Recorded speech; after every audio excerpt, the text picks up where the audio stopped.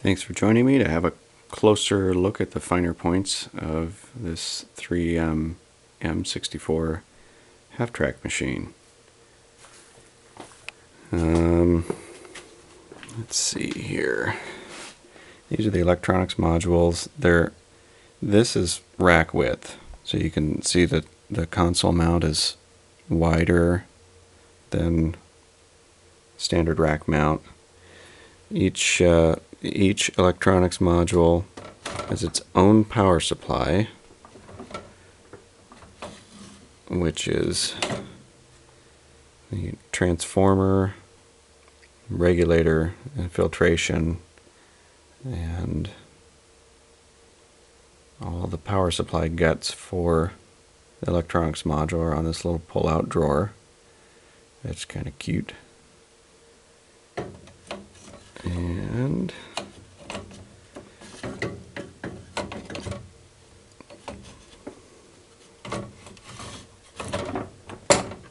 then we've got record and reproduce levels. They've got these neat little lock things on there. All that does is just put some friction on the knob so it's harder to turn, but that's a nice little feature.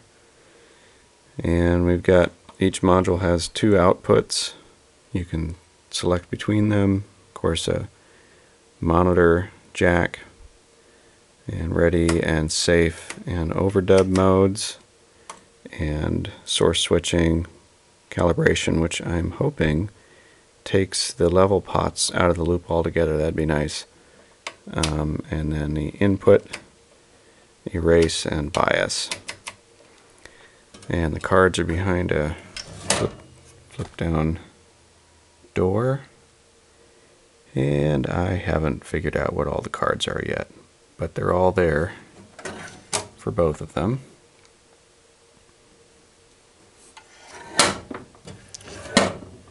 And then the transport itself is pretty complete, although it's missing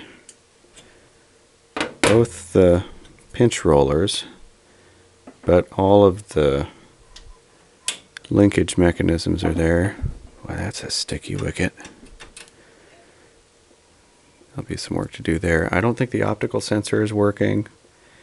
That's this right here.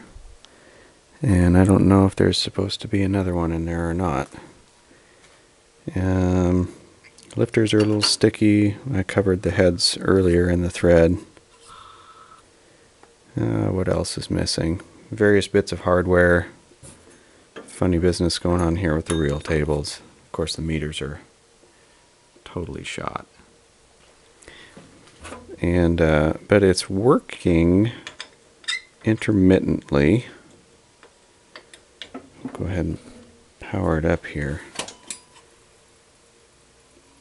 So when you first turns on, the reel tables go into a tension hold, looks like. And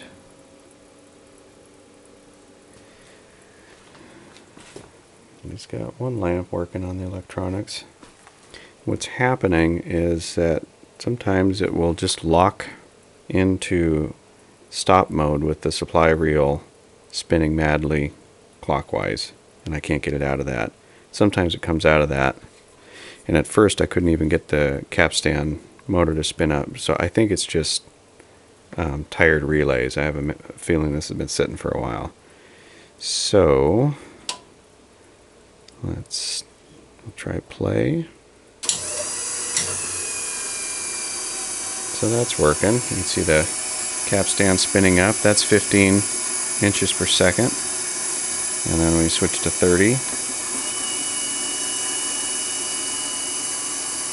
Makes some pretty neat noises.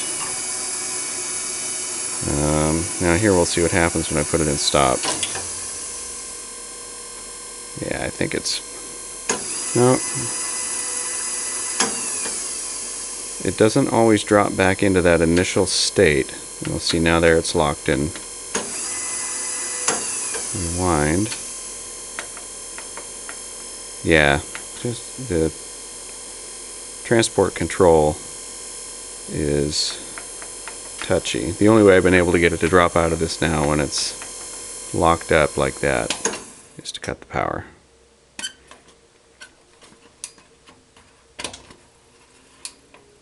And then sometimes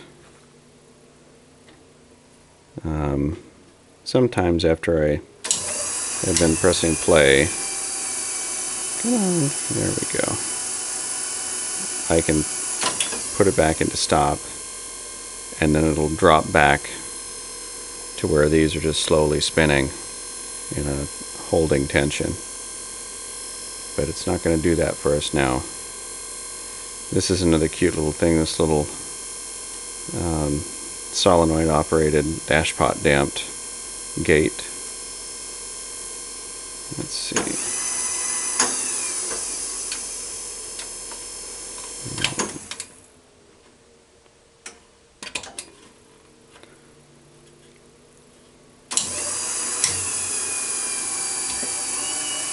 And I know that the record circuitry is working, at least telling the electronics to work, because we've got our nice red lights.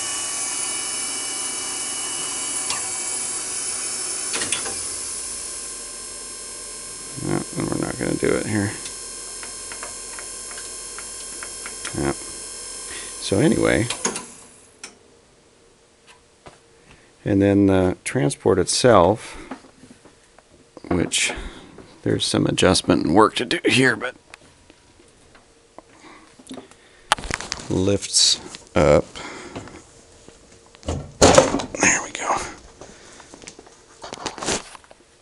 There's a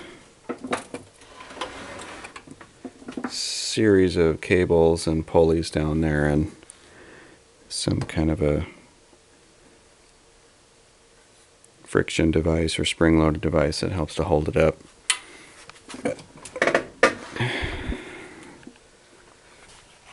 So that's the underside of the transport. You can see the cast and machined aluminum deck plate, which is really thick. This is the transport power supply right here.